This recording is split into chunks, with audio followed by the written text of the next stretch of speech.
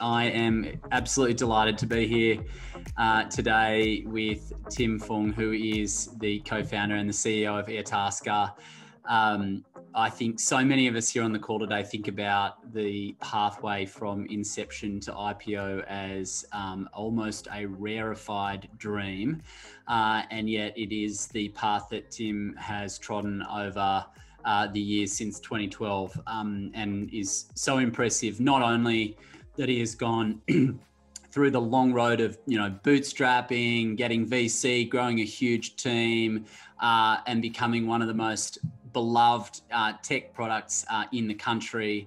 But he has obviously now taken it to the market and become, I think, in the scheme of things, one of the most well-respected and well-known faces of technology in Australia. Tim, it's a real pleasure to have you here with us. Thanks for joining. Hey, thanks so much for having me. So look, I'm sure that I'm guessing that the last couple of months for you have just been endless discussion at dinner tables, at coffee shops and elsewhere about your IPO, but actually our interest is really in the early stages of the company and that experience building it and what that felt like. And indeed, many of the people on the call today will be, I think, considering going and building businesses, and all of us would like to draw inspiration from that part of your story. So let's go. It's not to make any comments about your age, but let's go back a little bit of time to the early years, and even at your very early years, because I have read about you in press reports that you say that indeed as a young kid you already felt that you had a bit of an entrepreneurial spirit, that was something that was demonstrated in your family, and then again in the development of a car racing business. What was it? What was the young Tim Fung getting up to before he left high school? Well, I guess, in terms of, being a student, I grew up, in Sydney. I went to, public schools. I went to my local St. Ives North, and then went to Artarmon Public School, and then North Sydney Boys. So I didn't pay too much for my education. So that was a bonus. I wouldn't call that entrepreneurial though. During that time, I guess, in terms of starting businesses and thinking about things, I guess something that I think is important is being curious about stuff, and also just questioning the way stuff works, and thinking about stuff from first principles. Why are certain things done in a certain kind of way? In terms of ways that I managed to make a buck during those early years. Well, one of the earliest memory that I have is I used to pull out my dad's grey hairs. So he used to pay me a couple of cents to pull out, grey hairs while he watched TV. And one day I was able to negotiate the price from, usually I was around 2 to 3 cents per grey hair. And it takes about, it takes a good moment of time to be able to do this, but 2 to 3 cents a hair. But I negotiated one day to 10 cents a hair. And on that day, my dad fell asleep in front of the TV. And so I pulled out around 250 hairs from my dad's head, and I got $25, which was, pretty epic. As like, I think I was 6 or 7 at the time. I was like, oh my gosh, I'm the richest person in the world, which is fantastic. In terms of other businesses, how did your dad feel? Like, what did he like on waking up? Was he delighted? Was he like, I'm young again? $25 for youth. Well, he did question and tried to audit the hair count, because I was just like, look at that pile. That pile is definitely 250. I've counted. And he did resist a little bit for a while, but finally gave way. And he paid up. So that was good. A bit of honesty there. And then, during university, I guess the business that you mentioned was Circuit Club. So I got into cars when I was about 18 years old. There's a lot of young people do. And it was really, we went to the racetrack one time at Wakefield Park down in Goulburn, and I'm like, this is so awesome. I want to do this all the time, but we can't afford to do it because it costs a couple $100 every time you go. So myself and 3 of my good friends pulled together around $8,000, and we rented out the whole track. And then we carved that up into tickets, and we sold it to other people. And by doing that on our first event, we only made a $50 loss. And, we were able to drive for free. So we're like, this is awesome. Let's do this again. We've actually been doing it for the past, how long it's been, 15 years or so. And it's expanded into things like we took people to the Nürburgring in Germany and Spa-Francorchamps in Belgium on these sort of truck days. But it all started just because we couldn't afford to go ourselves. And now with COVID, you're back in Wollongong again. None of the glamour of European racing anymore. Oh, we're definitely Australian focused at the moment, and actually it is a bit tough now that we all of us have family and commitments and things like that. So we can't get out to the racetrack as much as we'd like, but it's been a great way to solidify our friendships. And I'm hoping that you can help people like me who have not at that age did not have an entrepreneurial bone in their body. Like, did you draw any conclusions doing that you might want to build businesses? Was that something that was in your mind, or was this just like something that you did and you didn't connect it with an activity or a passion around like building things?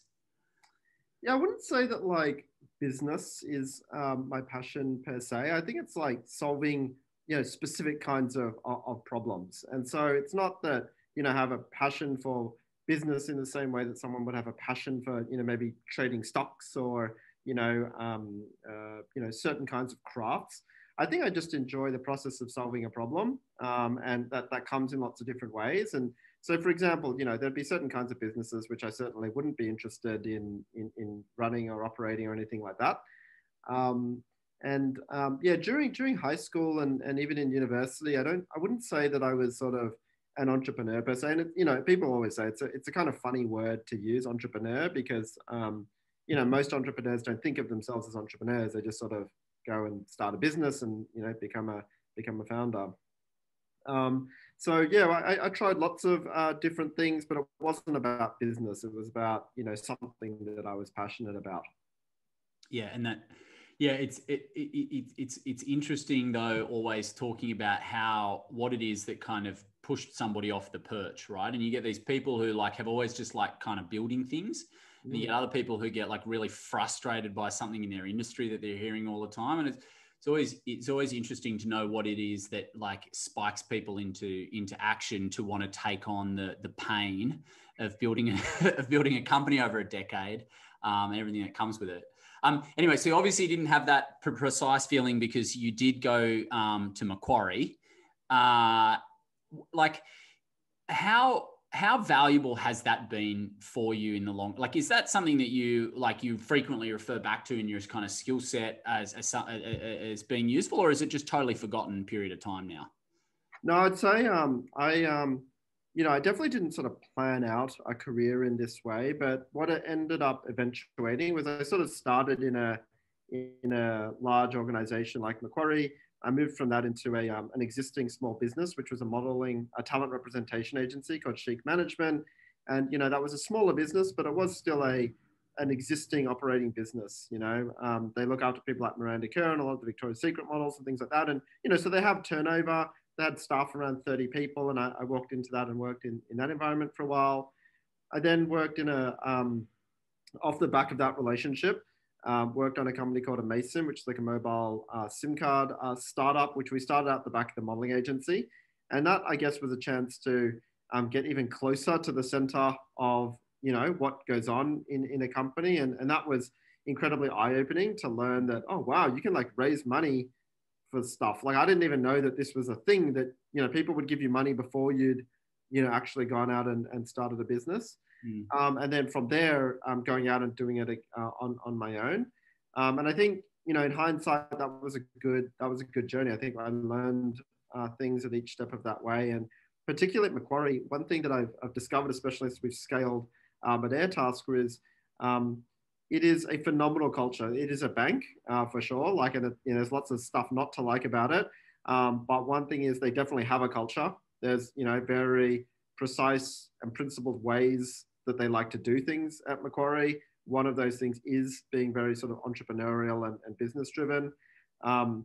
Then on top of that, you've just got really high caliber people in many of the roles at Macquarie, and they hold those high standards. And I think that has been something that's really helped along the way. And I know like a lot of founders, kind of come out of uni at, age 20 or 19, or, maybe even just, out of high school, and start a business. I think that's epic if that's your path. But if that's not your path, I would generally say like, starting in the bigger companies and sort of working your way down is definitely taught me something.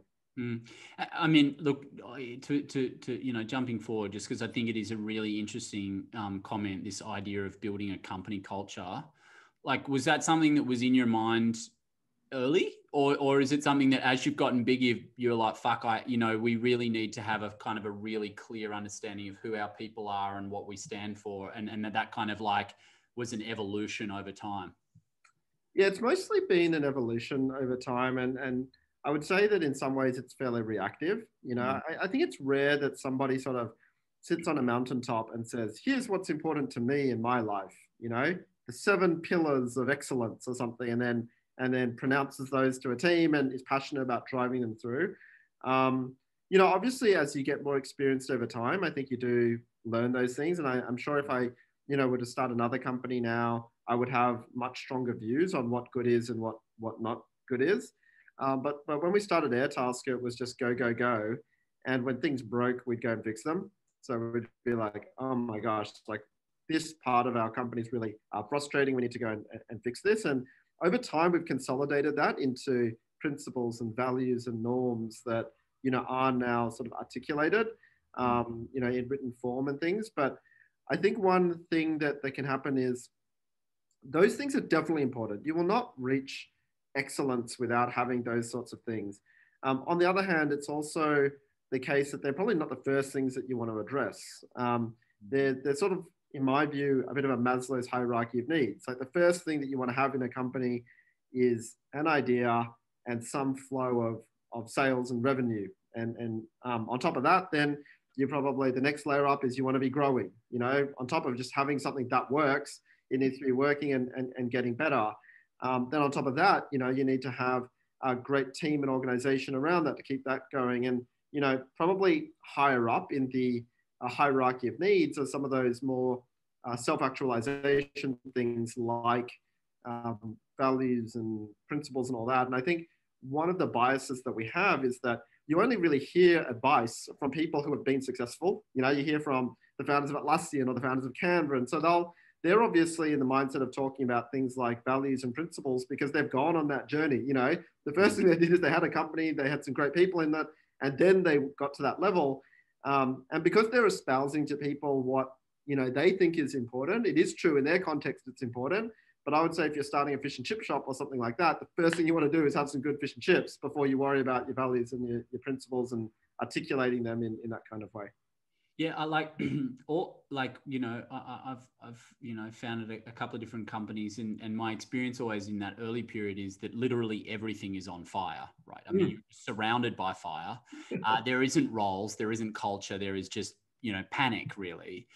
How did you like, and you kind of got to pick your way out of it, right? And that's actually got to be kind of comfortable with it. Like, is that what it felt like for you initially, or did you kind of have a sense of control as you started going? Like, how did you handle that? Well, I would say the problem with us was even worse than having a fire. I would say what we had was more equivalent to flint rocks and some sticks, and we sort of looked around and were like, I'd really love it if there was a fire. In some sense, having a fire burning, is something to go do, to react to. And starting a two-sided marketplace was very much more like, yeah, you're in an empty forest and you're like, I'd really wish there was a fire to put out. Who's going to start a fire? How can we get this going? And that actually is even more difficult. It creates that ambiguity where you don't know each day whether you're actually focusing on the right thing or the wrong thing, and you're looking for that thing to go and execute on. So the first couple of years for us were really, really challenging where, every week we would wonder whether this was the right thing to be working on. But you spoke before, I guess one of the analogy to the fire that we did have is that we did raise around about $1.4 million very early on. We were able to do that because we'd come from a MASIM, and so we had a bit of a track record with investors, etc. Mm. But that certainly did create that pressure How, of, okay, how, we've jumped off the cliff, figure out how to, not die. just like I did actually want to come back to that because I think this is really quite an important point. Like, where were you? Like, because a lot of, you imagine a lot of people probably on this call are in that moment where they're considering building a company or they've just resigned and they're thinking about that path to the first check and like when it comes in the evolution of the business, like where was that for you and how big I mean, $1.4 million pre-revenue is even in today's language, a big achievement. When did that come and what was the impact? So I think it depends a lot on the kind of business that you're building, and each kind of business I think will have a slightly different capital curve, particularly in marketplaces or social products like what Airtasker is. There's definitely this idea that you want to be raising up front because you're effectively building out a piece of infrastructure. You're building out a network, and that network might have much value until later down the track. On the other hand, once you have that network, it's really valuable. And so, you want to get there, but how do you stage your way towards getting there? And I would say, a marketplace is probably one less than a social network. A social network would be like the most extreme version, build for 5-10 years, monetize later. Marketplaces aren't too dissimilar from that, but thankfully, we generate revenue along that curve, but it's certainly not proportional. In that first iteration, we had to build all of the software for one task. At least when you do the second task, you're splitting it over 2 tasks and it goes on, but you had to spend up front. So that's why we raised so early on. However, I would say that, the extreme other end of that might be more like a services business, where you're an accountant or a lawyer and you're going to, sell consulting services. I would say you almost don't need to raise any money for that or very minimal, enough to cover an office and maybe the first month of marketing or something, but you would have a very different capital curve.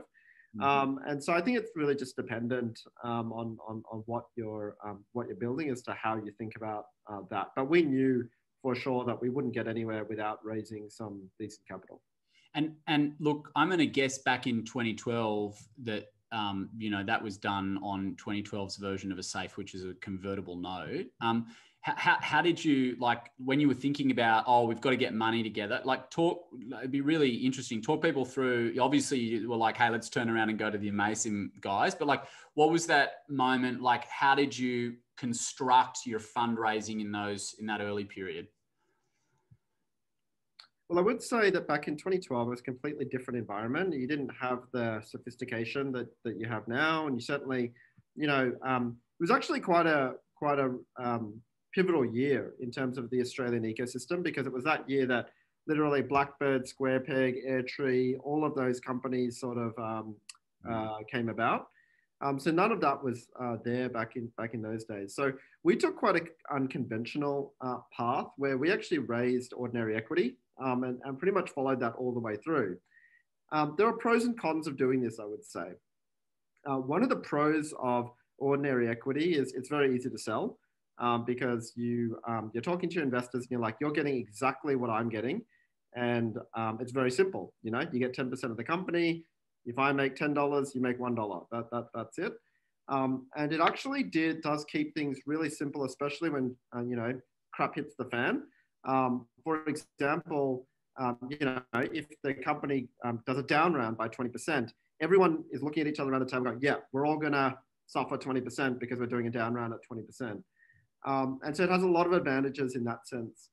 On the flip side of that, I would say that we probably took some early dilution that if we had structured equity or hybrid equity, like a convertible note or a safe note or even preference equity or something like that, we probably could have raised at a much higher valuation and suffered less dilution from that. The downsides of doing that is a couple of fold. One is that, if the first person comes in and does preference equity, the second person who comes in almost always says, I want that and a bit more. And by the time you're in a series D or something, you're pretty, it's not too dissimilar from having debt, in the company. Now, if that doesn't work out, if that works out really well, and you hear about Facebook and in Australia, Canva and people like this, it works out so well because you're just charging bang, bang, bang, bang. And none of those conditions ever sort of play out. If you have a bit of a rocky path though, which, I'd say the vast majority of companies do, those structured equity things can come back and be pretty difficult to deal with. If you've got a big preference stack. The other thing is, I think it just makes some of the conversations and things more complex because, when you're around in that boardroom, one board director might be holding preference equity, another one's holding ordinary equity. And of course, you're not going to be 100% aligned on what you want. So look, I think you just got to sort of assess those pros and cons, and make a choice on which direction you want to go. Did you do any? I mean, you had the good fortune of coming out of Macquarie, so perhaps you were pretty literate about this stuff already. But what did you do to bone up on mate before you started embarking on fundraising? Was it anything, or was it a learn as you go experience? Well, I would say that Jeff Bezos often talks about one-way doors versus two-way doors. One-way doors essentially being, irreversible decisions versus two-way doors, which is, give it a crack, doesn't work, try it again. And I would say that sticking to ordinary equity is a pretty two-way door because you can always move to preference equity and start going down that track of more complicated, financial structuring and stuff. Whereas if you're with ordinary equity, it's pretty simple. And so I would say that, it's probably advisable in that very early period, you stick to something pretty vanilla, and then, structure things as you get confident that that's the direction that you want to go in. But it is, in a sense, a one-way door. Once you go down that preference equity route, you're probably going to be layering up from there. Tim, there's a question that's come in from Shelley, which is kind of a general question, asking, what was the most, in this early period, what was the most kind of critical early stage problem you had to deal with, and how did you then, answer it or respond to it? Yeah, I would say, so one of the tricky things for us, primarily I would say that depending on what stage you're at in your startup, you're going to be judged on different metrics and different, signs of success. And one of the hard things for us early on was sort of one, defining what success is, and then two, going out and achieving it. So what we kind of realized is early on in any kind of marketplace or social product, you really want to start at the top of the funnel. So, literally in our first investor pitch, I think we told people, hey, we have this much, page views on Airtasker, like people are thinking we're interesting. And then in a couple of weeks' time, we moved down to like registered users. And then over time, we moved to posted tasks. And now where we're at, people are asking about revenue and margins and things like that. But one of the hardest things is to sort of define that narrative of what success looks like. And it's different for different companies. I think now there's a lot of sort of wisdom that's out there around SaaS companies. And so there are a lot of good benchmarks for that. But the problem with marketplaces is that benchmarking doesn't really exist. No one really knows what good looks like in those early stages. To be a little bit more direct in answering the question, I'd say the hardest part for us was really driving demand into our marketplace. We've got a pretty rock star proposition to our taskers, which is, turn up to Airtasker, there's free access to flexible work. That's a pretty rock star proposition. So for us, it was all about sales on the demand side. That's really interesting. And just, to put that in context, right? So when you're building a marketplace, what you want to have is a rough balance between supply and demand. It keeps the supply and the demand sides happy. And so let's take that a step back. What you were saying is, actually it was relative. The supply side, one of these sides always comes a little easier, right? In any kind of marketplace model, you're saying, hey, we gave gig economy workers an opportunity to kind of get work quickly. So that was relatively easy. So then you were noodling about, okay, well, how do we get demand on? How did you make a decision around the way to acquire them? The way to acquire demand?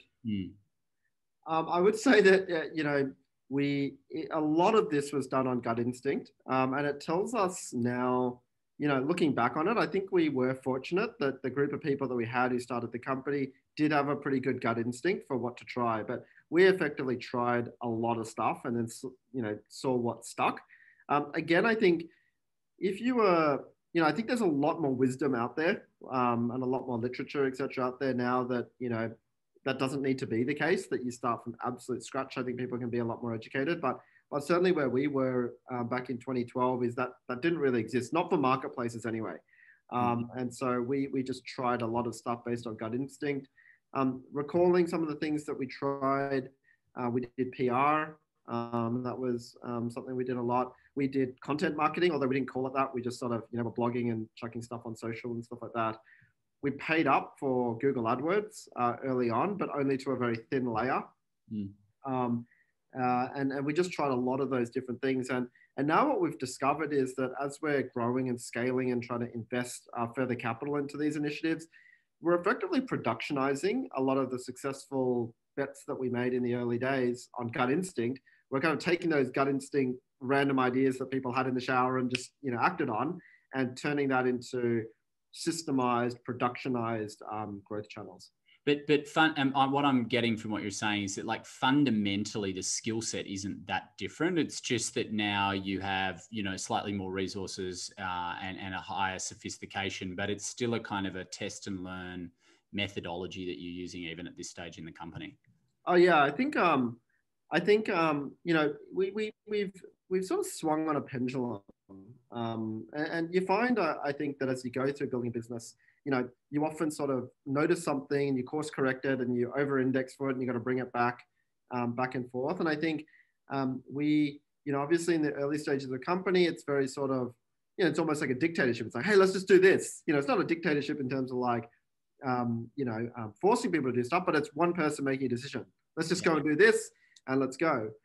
As you grow, you can find that sometimes accountability sort of dissipates, and things start getting spread across more people, and there's more just sort of like groupthink going on. And so more recently, we've been indexing even more so, back to some of that entrepreneurial and decision-making type stuff, where we want product managers to say, you know what, I believe this to be true, and I'm going to have a crack at it. I don't need to do, weeks and weeks of research to prove this. I'd rather make it a small bet, take a crack at it, and find out if it works or if it doesn't. And everything else, frankly, is conjecture. Okay, so you've raised 1.4 mil. You've gotten going. You've had some kind of demand side difficulties, I'm guessing, in your first kind of 18 months. At what point did you have a sensation of, okay, we're going to have to raise more money? This is what we're going to, like, for us to be able to get more cash in, this is what we're going to need to do. Like, when did you have a kind of a clear vision of what it would take to kind of close that next round? It's funny, every time we thought that we were starting early. So, it's all relative, right? Like right now, as a listed company, we've got an infinite runway and infinite, cash burn runway, etc. But certainly in those early stages, I thought 6 months was plenty. We're down to 6 months of cash. I got, 4 months to close this. This will be no problem, and we'll do it with 8 weeks of notice. What almost always happened is that we'd be around 4 weeks from complete disaster every time we ended up closing around. And I think this is another thing that that a lot of founders, what makes a successful founder is that you have to be okay with that level of ambiguity. And it kind of, it's pretty stressful. It's anxiety. It creates a lot of anxiety, right? You're kind of like, well, I don't know where I'm going to be exactly in 6 months. For me, I was kind of forced into it because after we'd raised the $1.4 million, I was kind of like, okay, I just have to live in this ambiguity for the next few years. But I do think that it's worthwhile kind of enjoying that to some extent. I wouldn't say you'll ever get comfortable with it. But you have to, enjoy the journey that you're going on. And that journey will be full of tons of ambiguity, etc. And actually, I think a mistake that people can make is trying to shut down that ambiguity too much. It's human nature to not want to have, to have certainty what the future is, but you probably should expect that future is not certain anyway. So even if you are thinking, I can, lock down a certain amount of money and I'll be set for the rest of my life or whatever.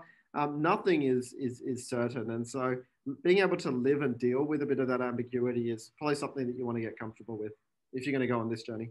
Yeah, I mean, on the on the personal side, right? Like how because as you kind of say, like it's not you raise money, and then all of a sudden you're like, oh, like I'm responsible for these investors' money until this finishes, and suddenly you have, as you say, like it's like you carry that burden, and there is a like it's a different feeling of anxiety than what you experience, say, in a corporate, right? It's like it literally feels different physiologically. Like what did you learn to do? Is it like exercise? Is it being with friends? Like how did you kind of learn to cope with that early on? Yeah, it's like compartmentalizing to some extent. To the extent possible is a good tip. I would say, I work. We always worked in an office, in a physical space. I'd imagine if you were remote working, that would be really tough from a mental health position. If your laptop is in front of you 24/7, that would be pretty tough. So I think compartmentalizing a physical space is potentially a good idea there. It certainly worked for me. I think, yeah, I do some sports which kind of force compartmentalization. So like doing rock climbing, driving cars and things like that. And generally those things force you out of your, thinking about the business mindset. But I would say that, starting a company is definitely, it goes all the way into your life, and it's pretty tough. If on a Sunday afternoon, even when you're with your family or with your kids or your dog or whatever whatever you do find yourself wandering back into business mode. And I think that that's something that you probably should accept, and rather than trying to pretend it ain't true, sort of roll with it. And if you've got a partner or people around you, be honest with them about that. I found that with my wife, who I talk a lot about Airtasker with her, and actually like engage her in that rather than pretending that I'm not thinking about it, and that's been really good for us. Okay, so a couple of years go by, you've got 300,000 active users, 30 employees, 20 million worth of jobs going through the platform, and you raise $8.5 million. That's an amazing achievement in a few years. Like what like if you look back and you say, hey, there must have been a couple of points in those first few years where there were real inflections where, and I'm guessing also, in your head, you're like, oh, we learned a whole heap, like, and this is what we did. Can you remember any of them at this stage? I think that's a really great point, because when I look back on, what our growth charts look like, I basically can remember, our growth figures down to the day or the week, because I remember that little bump. And one of the interesting things, and we're observing this today at Airtasker as well, is when you're on the start of an S curve or on the start of something special that is about to go, I don't think And I reflect back on it now. I don't think at any point back in the days of Airtasker, we'd look at this curve and it looks like this now. But there was no one day where we came in and we're like, "Hey guys, we've done it. We're on the curve. Let's go get some champagne and enjoy the day." And yet, when we look back, we're like, "Oh, the summation of all of those days and weeks of hard work did add up to a curve," which would imply that that at some point you should have realized. And it's kind of funny because, at Airtasker now, we've just launched a new product called Airtasker Listings, which is, one of our biggest ever product launches. It's basically, taking Airtasker where you post a task and actually flipping it around and saying to the taskers, now you can create packages of services that you want to offer to our customers. So it's sort of reverse Airtasker in some sense. I was sitting down with the team and they're like, yeah, we've grown 100% week on week for the past 3 weeks.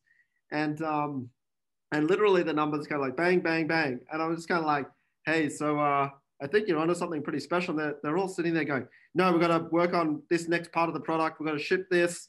We've got to, and I was like, I think you're on an S curve, guys. Like this is pretty exciting stuff. My point there is, you only know it's an S curve when you're looking back and in. When you're on it, it just feels like a fire, as you mentioned. Yeah. Okay. But surely, I mean, so you raised 8.5 million in 2015, and then 2016 you raised 22. So surely that was some external validation that indeed, stuff was starting to go. How did that feel? Was it a sense of just like everything creaking at the seams to accommodate the growth? Yeah, I would say for us, no, we were always chasing growth.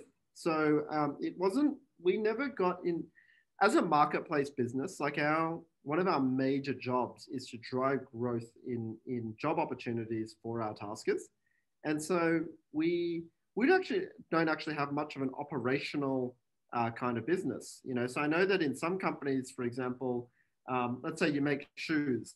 As a business, you might get a situation where customers are, 1,000 customer orders are coming in a day and you just can't make shoes fast enough. But at Airtasker, our job in some sense, almost literally is growth and creating more job opportunities for our taskers. So we were definitely, never in that position where we're just sitting back and, trying to solve operational stuff. I would agree with you about those milestones. Like we definitely, we raised around $22 million in 2016. That was definitely memorable, and around 35 in 2017. And they were certainly milestones. If there was anything that I wanted to reflect on that, though, is that I kind of suck at celebrating. And so and actually, I don't say that in a sort of humble brag kind of, I'm a hard worker kind of way. I actually kind of suck at it. And so more recently, I've realized that it's really important to celebrate these milestones because other people who are on the journey around you, they need to, be given indicators that things are progressing in the right way and that when success comes around, we actually do enjoy it. That is like super critical to most people. And so I think we did a good job of celebrating the IPO. We basically, gave the team the whole day off. And then we had an epic party on a boat with another startup, which was really, really awesome. And we really did celebrate and stop and smell the roses. But the main reason for that is because I was like, if you don't smell the roses in an IPO, when are you going to smell the roses? Like that's pretty much the milestone. The smell the roses moment, right? Like that's right. Okay, so there's a lot of questions. So I do want to just dwell. That's an interesting introduction because what I did want to say is, what was that moment like? There must have been a fair amount of kind of catharsis or whatever at that moment, ringing the bell. Like, did it feel like the culmination? Like, did it feel like what you had hoped for, dreamed for all the way along when you were doing it? Or were you just kind of like, oh shit, now we've got to do our earnings call? What did it feel like? I would say that, it was in danger of just being like, hey, let's just roll through this and get to the next thing. Other than the fact that my chairperson actually pulled me up and said, you better celebrate this thing because like these things don't happen too often. And so a couple of weeks out from the IPO, I really took it on as a challenge to make sure that, I enjoyed the day, but also the whole team that contributed to building this company enjoyed that day too. And so, there was a bit of a mix, but we definitely did enjoy the day. And I actually had my mum come and ring the bell. So my mum made it to the front cover of the AFR, which was a personal goal of mine. So we managed to get her in that shot, and she rung the bell with me and our chairperson James. That's really awesome, man. I'm glad you got to go through that. Okay, there's a whole bunch of questions in the Q&A, and I'm gonna give an opportunity to run through some of these. They're gonna go over some of the stuff that we did previously, but you'll see the kind of the nature of what people are interested to hear. One person's asking, Jessica says, it can be really hard to explain something that hasn't existed before. How did you grapple with that, and in terms of explaining the concept of Airtasker to people around you, and how was it received? I love this question. So thanks, Jessica, for that question. I actually logged on this with my team recently because it is something that actually uh, it is it is even more so true for Airtasker, I believe, than a lot of other companies. So um, one of the things about Airtasker is we believe in this long tail of services, right? That if I look at the data now, you can see that people use Airtasker for all these kinds of services, which don't really exist outside of Airtasker. So it might be removing a spider from your home, or it might be like setting up some children's play equipment and all of these things.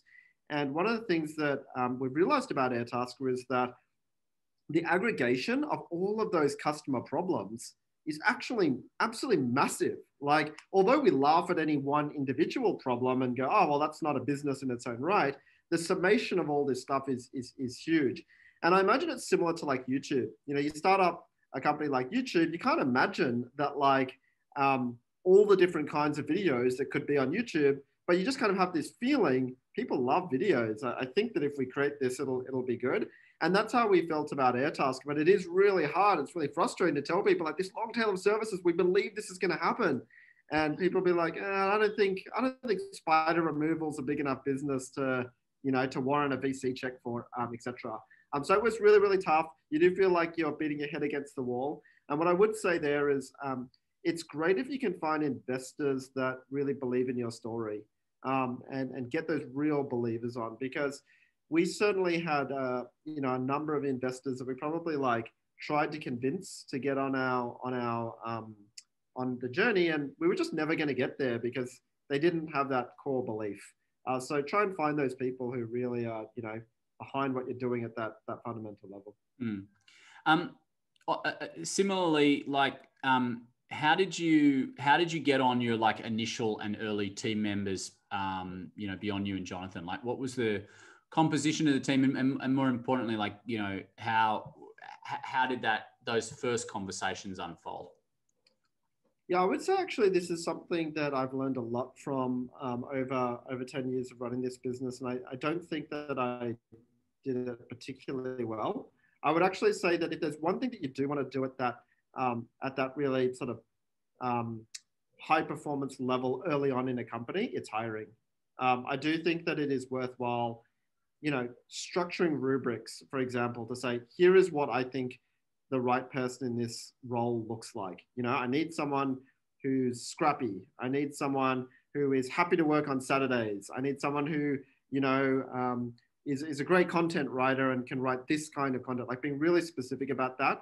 And then actually investing a lot of your time into doing that. So I would say that, I knew Jono from uni, so it was great. We already had a relationship, and we knew that we would work really well together in those early days.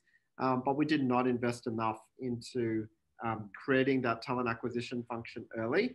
And my thoughts on this is, probably employee number 10 or so should probably be that person who does the talent spotting. I think it's that important to get that early. And I've seen a number of companies who, it might have been like second time or third time round founders who do that early. And I think it does pay dividends. Yeah, that's like a bit, and also like just the sheer complexity of convincing people when you've got like no money and nothing really to show, and yet to be able to get top talent, I think is a real indicator of good founders, right? Absolutely. So yeah, I would invest a lot into getting that proposition right early on, and the process right. And I'd probably just pay up, frankly, to get the right talent that you need. And that's probably equity early on. But I think those early team members will make a huge difference in what you do.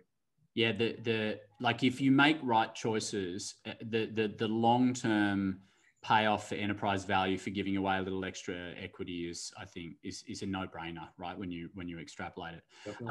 Amy asks, you chose to work with different or a range of different early stage investors at each different financing round. Why did you? What was the basis for doing that? Was that part of a broader strategy? Like, how did you select them? So I would generally say that, again, it's a hierarchy of needs thing, which is that, in the first instance, you need the money. And then within that, you're probably doing some selection. well, at least that was the case for Airtasker because we did have a capitally intensive business model from the beginning. So I would say what ended up being the case that really worked for us is working with those real believers and other founders in the who had previous success and so wanted to go on another journey and believed in the Airtasker story. So I think what was really important is we did some pretty sweet deals for to get on some early angel investors and make sure that we closed them because they were sort of fundamental to building up momentum and then going after other investors. But I would say it's a pretty luxury problem to be choosing who your investors are at each step. And, you know, you often hear about that, but I think that's mainly a sort of a success biasing issue where you only really hear about people who have been incredibly successful in raising money. You know, if you're Airbnb, of course, you're saying, oh, well, yeah, I had to choose between Andreessen Horowitz and, you know, Kleiner Perkins. And of course, I wanted, you know, Meg Whitman to be on my board. So I went with Kleiner Perkins, you know. I think that is not usually the case. I think it's usually get the necessary money in and then, you know, you might be making some choices within that. But certainly we didn't have that luxury. Yeah, I mean, it actually is one of the Q&A questions. Somebody says, you know, do you think the process would have been different if you had not secured that first investment? And obviously it's a counterfactual, but like, what do you think it would have looked like? Would that have been existential or like, what do you think would have happened?